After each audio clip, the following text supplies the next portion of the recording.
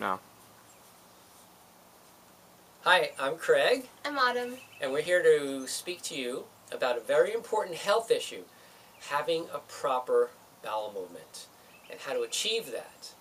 You see, Autumn is sitting here on the throne like most people do, but when you sit in the position and your thighs are at a 90-degree angle to your torso, you actually kink the last part of your intestines, the anal canal, and it makes it harder for the feces to pass through.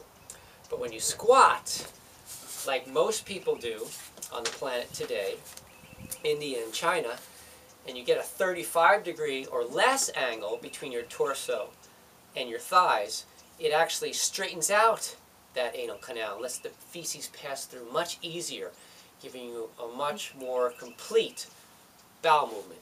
Now, of course, most of us out here in the United States and other developed countries might have a little trouble getting in the position that Autumn's in. But there are some solutions that everyone can do.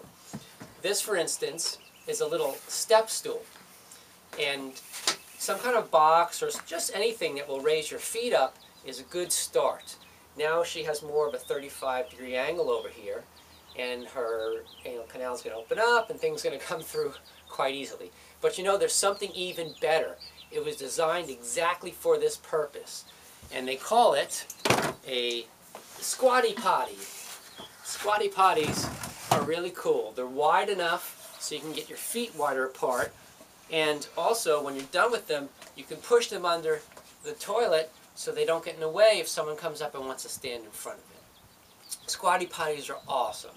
And I really, really love these things. You know, if you don't do something like this to get that 35-degree angle, you're more prone to getting diseases.